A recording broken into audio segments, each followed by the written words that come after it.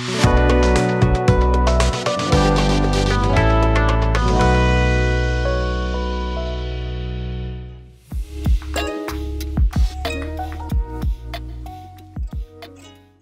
friends, welcome. So all these arguments are there. So let's talk about rewrite API. So for example, we have registered a post types. I have already created two movies, and if I just click here view, it says nothing here. So this is regarding the rewrite rules. Currently, WordPress cannot identify the URL structure. So if you can see, there is a website name / movie and / the movie slug. Okay, and this is the URL structure we have created by default created based on the movie slug. Okay, but currently it's not. But like when the custom post types registered and when this custom rewrite rules have been added, we have to flush the rewrite rules. So there is a two-way. Okay, either uh, either we can go back and go to the settings and permalinks and the save or changes without making any changes. Just click on a save changes and it will flush the rewrite rules. This is the one way.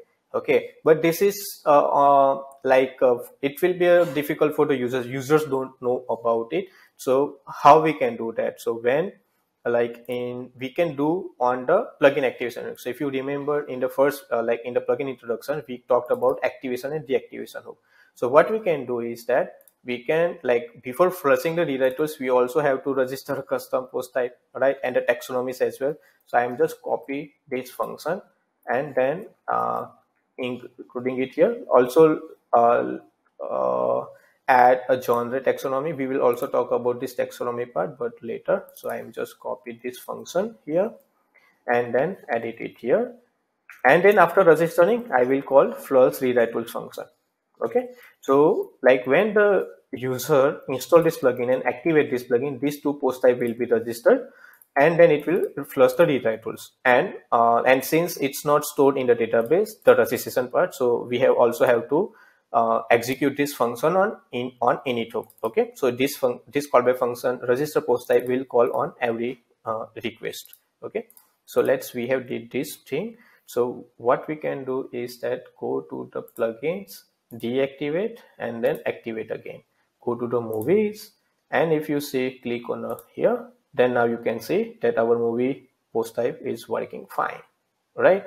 And since our we have passed the has archive true, so has archive true. So what you can do, like you can go here, and if I just simply click here, so you can see the archives movies.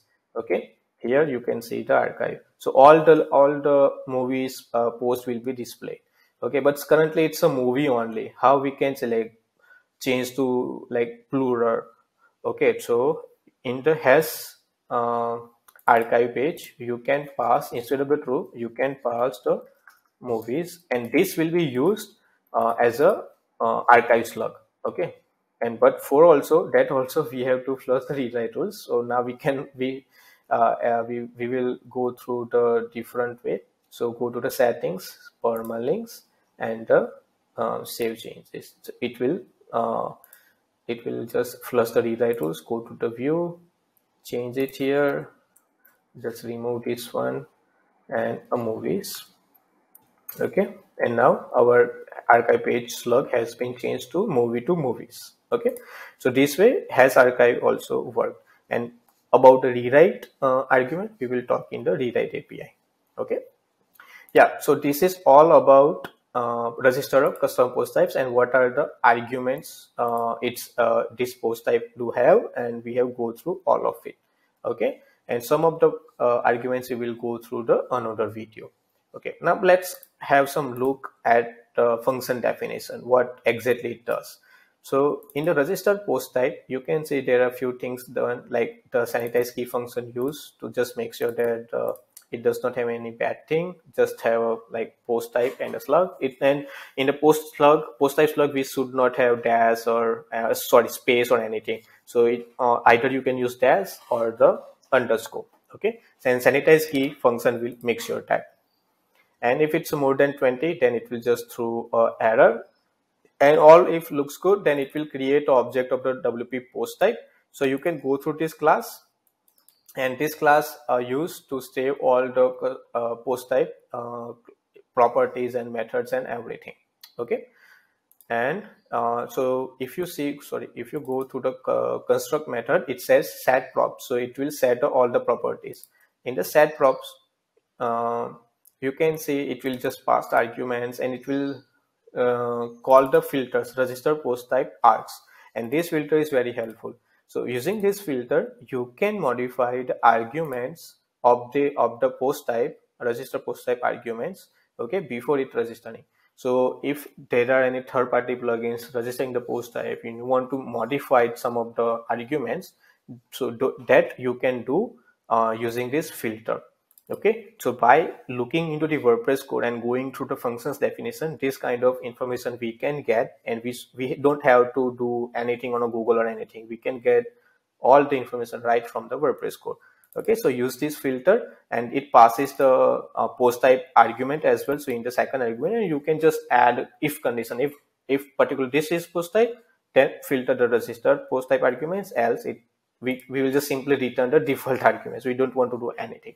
Okay, so these are the filters we can use, and more other things also you can find it out into the function. For example, if all the functions have been registered, like post type is registered, it passes the do action. So on a do action, if you want to do something when the post type is registered particularly, or all the post type registered, then you can do, like for example, logging just for debugging purpose, whether your custom post type has been registered or not. So you can do that, and all this information stored into the global variable WP post types. Okay, so when you register a post type, it do not save the registration of the post type into the database, but it saves in a global variable, and this register post type function needs to be executed on each and every request, and that's why we have register callback function on init hook, and under that callback function we have called the register post type function. Okay, and it also provide add supports, and it also add the rewrite tools. So if you go through here, based on the our post type slug and everything, it added the rewrite tools, and based on the rewrite tools, WordPress will identify what post type URL have been requested, and based on that URL structure, WordPress will identify what content needs to be displayed to the user. So rewrite for that rewrite tools are very needed. Okay, and we will learn about in another video. See you on our next video. Jai WordPress.